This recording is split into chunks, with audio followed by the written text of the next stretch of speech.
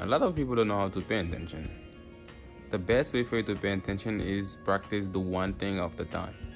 Let's say if you wake up in the morning, you make a breakfast. Also try to create the time for you to clean the plate. Also now you practice do one thing of the time. That your mind is a clock. So whatever you give your mind, whatever you're going to take. So if you do that, like every day you practice the one thing of the time, now you're going to pay attention with the one thing.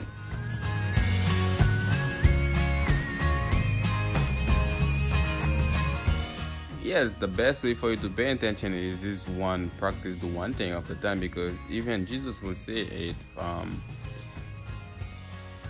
no one can serve two masters one time. So if it does, you're going to love one or you're going to hate next one. So also like you have to practice like to do one thing, because your mind goes through a lot.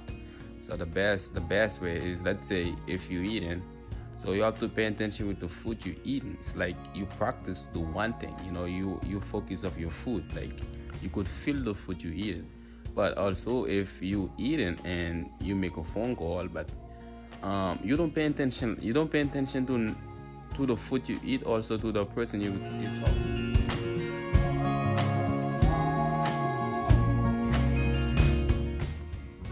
If like you practice to do one thing of the time, is you're going to become good at it, because you practice to do one thing of the time.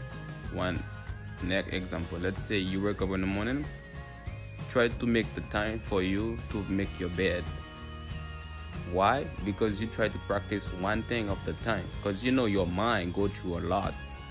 Like you have to try to set your mind to the one thing of the time.